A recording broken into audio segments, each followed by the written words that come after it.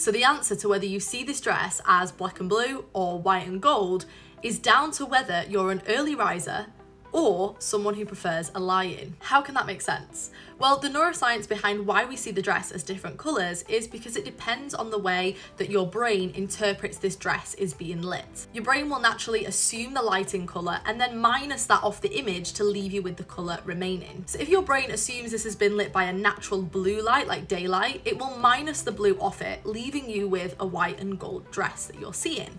Whereas if your brain assumes this dress has been lit by artificial, say, room lighting, which is more yellow, it will minus those colours, leaving you seeing a black and blue dress. With a natural image, this would never be a problem, but this one has been edited and it's been so overexposed, the lighting has now become uncertain. So it's down to each individual's brain to determine what colour light this dress is under. So some neuroscientists have suggested those who wake up early and go to bed early, therefore see more daylight, will assume this is daylight minus the blue light and see it as white and gold. Whereas if you're someone who prefers a lie-in, goes to bed later, therefore sees more darkness, you are more likely to assume this is artificial light, therefore yellow, minusing that and seeing blue and black. So is this true for you? Are you an early riser that sees this image as white and gold?